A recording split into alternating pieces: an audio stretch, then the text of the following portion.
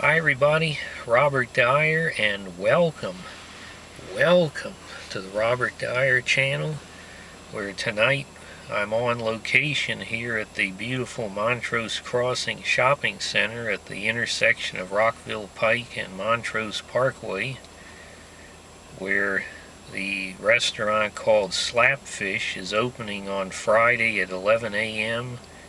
The first 107 people in line get a free lobster roll, and they apparently are having a soft opening here tonight, so I'm going to try to get in the door here and see if we can test out some of the menu items of this chain that's rapidly expanding.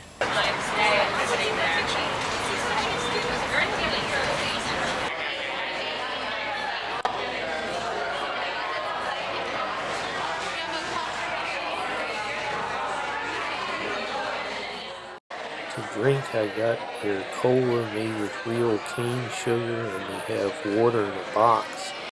I started off with the chowder fries, which have clam chowder, bacon, and a cheese that's like queso sauce on there. And what I like about these is that it's not only the most bacon I've ever gotten on loaded fries, but the way they have the toppings spread throughout the whole dish instead of just on the top. So I would give these 5 stars for the flavors and the amount of the toppings that you get on this. One of the great things at Slapfish is the selection of sauces. This is their Jersey sauce and herb, lemon, and mayonnaise sauce. And this is awesome sauce that has sriracha in it. I found I actually prefer the Jersey sauce over their tartar sauce for fries and for seafood. And the tartar sauce here has got a little bit of a unique mustard type flavor to it. I'm not sure what that ingredient is, but the awesome sauce was also very good. Even if you're heat averse, I don't think it's too bad. It was only about a 3 to 4 out of 10 on the Robert Dyer heat scale, but definitely a good flavor to go with it. For the main courses, I got their lobster roll, which comes with fries on the side, and I also tried the single version of the fish and chips, which of their sustainable fish policies is made with whitefish. As you can see, there's a good amount of meat on there, including 2 claws, and this is served on a warm butter roll. And I found the roll was very good and it held up well, and the meat was pretty tender as far as lobster goes. I would give this 5 stars.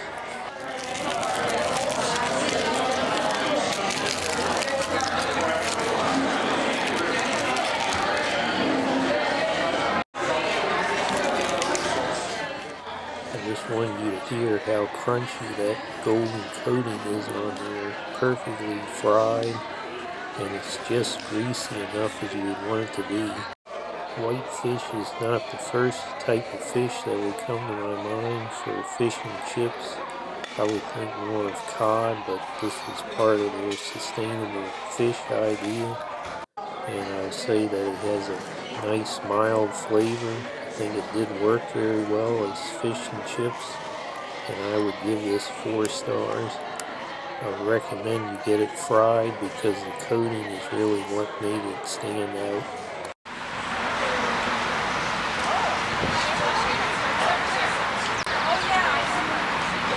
Well, I'm back in the car, and it was a great meal at Slapfish. I gotta give a shout out to another YouTuber who was in the house here tonight, Brandon Blogs. I know I've seen some of his videos before. He was here, and a lot of other people here at Packed Restaurant, as you probably can see in the video. And I just want to give you a sense of the prices here. The fish and chips, this was a single, that's $9. The chowder fries are $7. And the lobster roll is market price, and today that was $25 with the fries you get. So that's a total of $41. Of course, you'll probably be getting just one entree. I was trying to test a lot of items here. That was $41, and then the Montgomery County Council greedily takes $2.46. Ridiculous as usual. But we know what their criminal enterprises are up to. They need to fund them. I've taken a trip to the ocean front without leaving the Montrose Crossing Shopping Center here. So I hope you like this video. Share it with your friends. Please subscribe, and I'll see you next time. Bye, everybody.